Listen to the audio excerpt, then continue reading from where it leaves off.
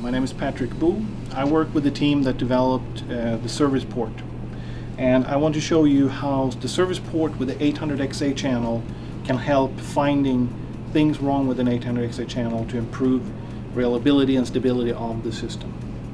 So this is the ServicePort Explorer. That's where we house every channel, where they all reside. And in my setup here, I have a number of different channels, but we're going to focus on the 800XA channel.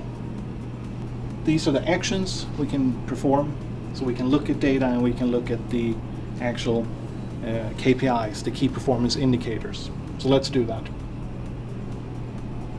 In an 800XA system, there could be one up to almost 100 or even over 100 different computers making up that system. What the 800XA channel does is to look at settings over 40 KPIs from all those computers and make sure that they're matching best practice. This is the scan event view. Here we will see things that are deviating from best practice in the manual.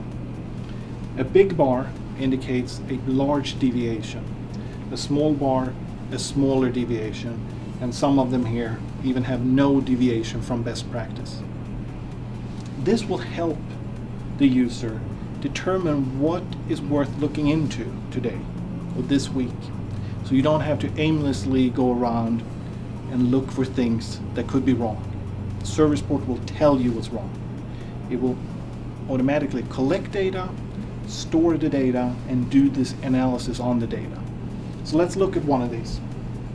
Let's look on the file system.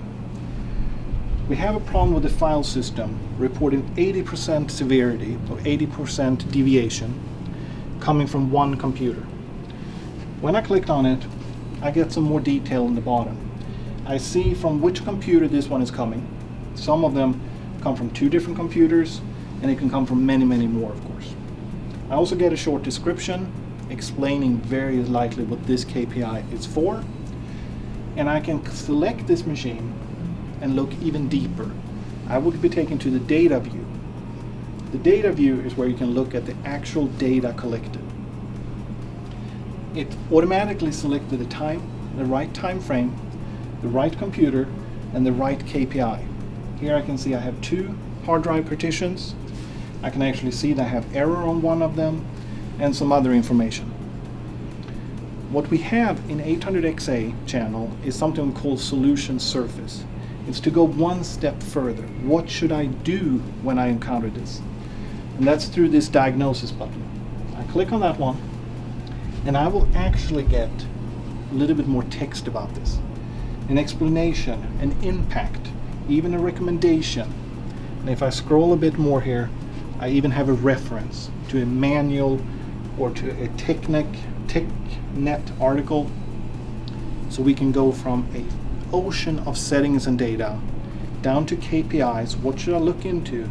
Dig deeper, get to the collected data, and then through automation.service find what should I do to correct this. Please look at the other videos explaining the other channels, or download the data sheet and the manual for the ServicePort and 800XA channel. Thank you.